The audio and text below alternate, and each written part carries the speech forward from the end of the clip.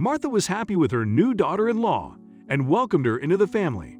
Then she saw it, an unusual birthmark that turned her stomach and froze her smile. Emotions were racing through her head, and her body just stood still at that moment. Her reaction was priceless and confused by what had just happened, tears streaming down her cheeks. Why had Martha's happy feeling turned to fear and great doubt? Before we start, can we get this video to 1,000 likes? Please hit the like button and subscribe to the channel. She looked into the eyes of the beautiful young girl who would become her son's wife. Her heart pounded as she recognized the familiarity of her features. Martha lived in the small town of Fargo, North Carolina, and was always eager to hear from her son. She was excited about his wedding coming up. She hadn't seen him since Mark moved to New York 4 years ago for a better job. Since she was in the dark about what happened to her son's nightlife, she had no idea what her daughter-in-law would look like, how she would behave, and how she felt about her. But the joy and happiness in her heart was dominated by the thought that her son had found the love of his life and that he was willing to spend the rest of his life with her. After living in New York for half a year, Mark called his mother and told her that he had found a girl. Martha was overjoyed that her son had found someone. Who wouldn't be happy to know that their child has finally found someone special? Her son told stories about his lover. Martha drew a picture in her mind at that moment. Unfortunately, details were missing that could not be expressed over the phone. Martha was confused and hoped it wasn't her lost daughter who has fallen in love with her half-brother. Martha was very grateful that Mark decided to have his wedding in his hometown of Fargo. Everyone was excited to meet the bride-to-be, and Martha was one of them. During the years apart, they eventually reconnected, and now she will have a daughter-in-law, an addition to the growing family. Finally, Martha was able to meet her daughter-in-law, Holly. She had never met her, but she had talked to her on the phone before. But she had no idea how their meeting would turn out. When she got there, she hugged her son. She hadn't seen him in 4 years, and now it was finally over. But when she saw Holly, Martha was frozen. It was like seeing a ghost. First encounters are always a surprise and can go either way. That was the case for Martha and Holly.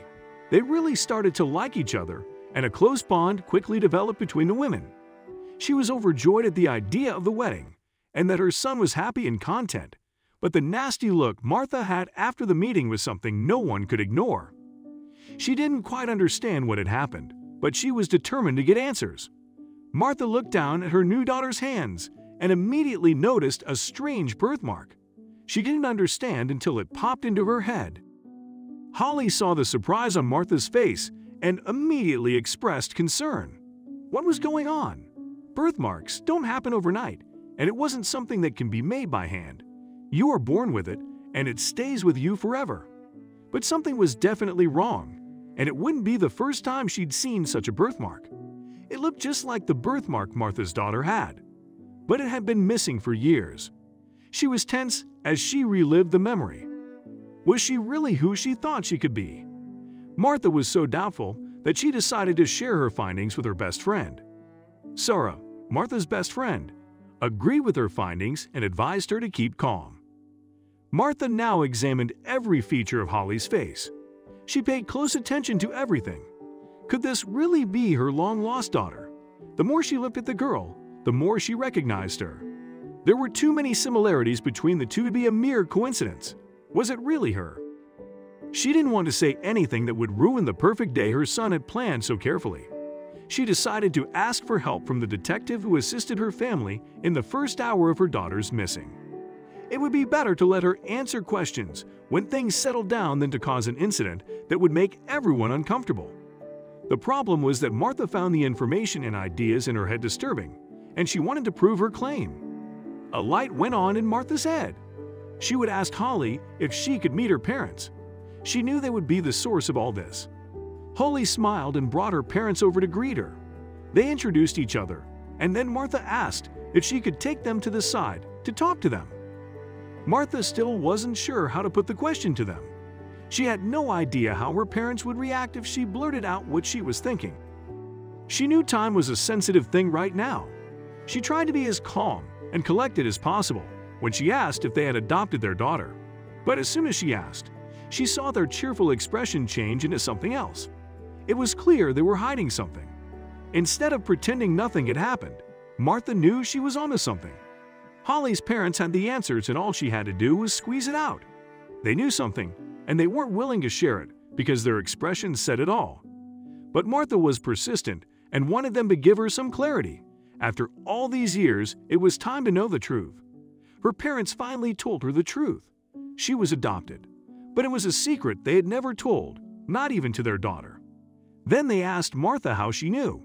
Martha didn't answer, but begged them to continue asking about her birth parents and what they knew about them. But they seemed to get very nervous before answering. Holly's parents wanted to make sure that what they were about to say would not affect their daughter in any way. It was a secret, and they didn't expect it to come out like this. They explained to Martha that they had found Holly wandering the streets decades ago. When no parents came back for her, they decided to take her in and raise her as their own. With more insight into the situation, Martha didn't know what to think. She felt tears well up in her eyes until she couldn't hold them back anymore. Tears streamed from her eyes, and she was devastated. For nearly 20 years, her assumption and feeling had been correct. That moment, that rush of emotions, shock and confusion was all worth it. You could only imagine what was going through Holly's mind with what she heard from her parents and Martha. Bits and pieces finally came together, and she was about to explode with the information she gleaned from the conversation.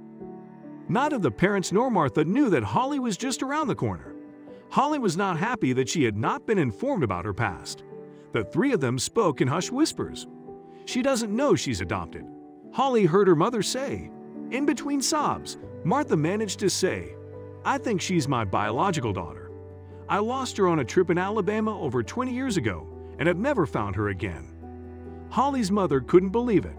Holly, on the other hand, was already part of the conversation, even though no one knew it was her. Holly was stunned by what she had just heard. She turned and looked at Martha with wide eyes, tears welling in them.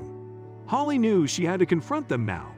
She went to her parents and asked them if everything she had heard was a joke or if it was the truth. They answered quickly. Holly's eyes were turning red with tears streaming down her tear duct. Holly was not prepared for the information and answers she would receive. The three adults were as shocked as Holly was, and now that Holly had an idea, there was no going back. It was time for the truth, and it was time for Holly to accept her beliefs. You were roaming the streets of a rural area in Alabama. We took you to the police station, but when no one came to get you, we had to take you away, her mother cried. Holly looked at Martha and Martha back at Holly. Everyone wept for the truth that had come to light. Imagine everything you knew as truth falls apart and changes in a matter of seconds.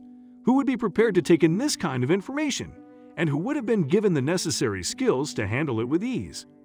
Martha, Hole, and Holly's parents couldn't hold back their tears, and all they could do was let it flow naturally. Holly looked like an excited toy, but as if something finally calmed down in her, she accepted the turn of events and opened her arms. Martha smiled and the two hugged. But what would happen to the wedding now that the truth was out? And what about Martha's son? It was better to know the truth than to hide in a lie. Since the revelation, no one knew what was going to happen next. Even when Martha and Holly are reunited, they still had to explain everything to Martha's son. He was technically going to marry his brother and sister without his knowledge. The best solution the three had in mind was to leave Martha's son and explain to him what had just happened. Everyone was in disbelief at what had just happened. As it turned out, despite sharing a mother, Mark and Holly did not share a blood relationship, which meant they could still get married however they wanted. If the two had been related, they could not have married, and the whole wedding would have had to be canceled. But why weren't they blood relatives? At first, you will think that a marriage is no longer possible. Surprising as it may seem, there was evidence that their heritage was not from the same bloodline. Martha further explained the situation so that everyone was on the same page. The wedding went ahead anyway, and everything turned out to be fine. So what was it? Why weren't they related? Fortunately, Mark was adopted by Martha after she lost Holly. She was devastated and knew she had to find someone to fill the emptiness in her heart. That eventually became Mark. And with the bride and groom, there was one major difference in how the two grew up.